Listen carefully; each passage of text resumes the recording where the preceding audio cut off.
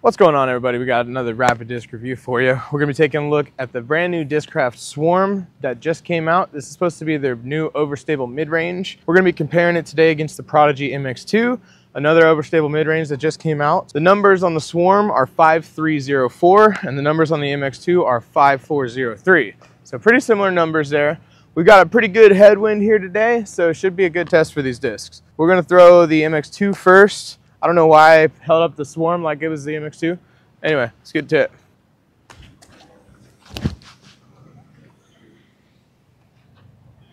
All right, MX-2 flies pretty good. It's got a nice little straight push with a super dependable fade. I'm expecting this Discraft Swarm to be on a whole nother level. Oh my gosh. Yeah, I think I called it. That thing came out of my hand on hyzer. I probably put it on a little bit of hyzer. I don't know. I feel like I threw that thing flat and it just immediately like that. I don't know. That thing is supreme beef. We're gonna throw it a bit more. I don't think the wind was really whipping right there, unfortunately. But I got a special guest, Rodney. He's gonna be throwing this as well. He throws a little bit harder than me, so maybe he can get some turn on this disc. All right, going to let my boy Rodney throw the MX-2 and the Swarm.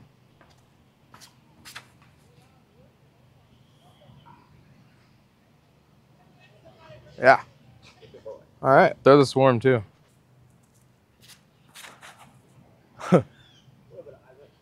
Dude, that thing is beefy. Yeah. Super beefy. Okay, so kind of what I figured. The Swarm is definitely on another level than an MX-2. The MX-2 kind of flies similarly to my Pyro, which makes sense. It's got really similar numbers to the Pyro. It's got a nice little forward glide and dependable fade. The Swarm, on the other hand, is kind of insane, which might make my bag because it's not as overstable as the Zone OS, which is unthrowable pretty much, but it is more overstable than the Pyro, which is something that I'm looking for. We're gonna chop these things over on as much anhyzer as I can on the forehand, see how they fight out. MX-2 first. Okay, did not give that any height. It just kind of died. MX-2 did not fight out very hard. The Swarm should fight out a little bit more harder. Let's throw it on a little better. Okay, a little better. You see it fight out. A little nose up too on that one. My boy Rodney's gonna hit him with a anhyzer backhand. Rodney whips. All right, MX-2 first. All right. Here we go. Big Annie.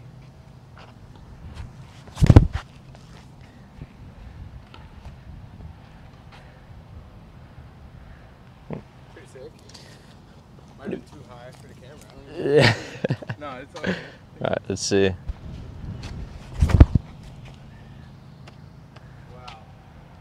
Still pretty high. Still pretty high. Clean beef. Okay, let's talk about the side profiles just a little bit. So the MX-2 honestly feels kind of like a low profile approach disc. It's called a 5-speed, but really kind of feels like a disc from the A series, maybe in between like an A2, A3, something like that. Where the Discraft Swarm is a lot chunkier, a lot thicker rim. Feels kind of like a Buzz almost, but like a really overstable Buzz, if that makes sense. Sort of Buzz OS style, but I don't know, it just feels different. I didn't bring a Buzz OS out here, so I can't really compare that. All right, guys, that's pretty much gonna wrap it up for this one. This is gonna be a short video. These things are super beefy, and there's no point in really me throwing them anymore. You guys know what's gonna happen. It's gonna fight out of whatever you put it in. The MX-2 is not quite as overstable as the Swarm. I think the Swarm will probably make the bag just for that utility slot when I feel like the Pyro isn't gonna be overstable enough, or my approach disc is gonna be overstable enough. So I think the Swarm might make the bag just for that. We got one more special guest over here. He's gonna throw the disc for you guys on a chop forehand. Hopefully he'll do a little better than me. We'll check it out. All right, which one are you throwing first? All right, we're gonna do the Andrew Presnell. What's it called? Swarm. Swarm. Sorry.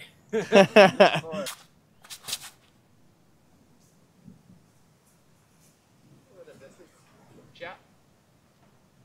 MX-2. Look at it fight out. Love those throws. Beefy, boys. Yeah.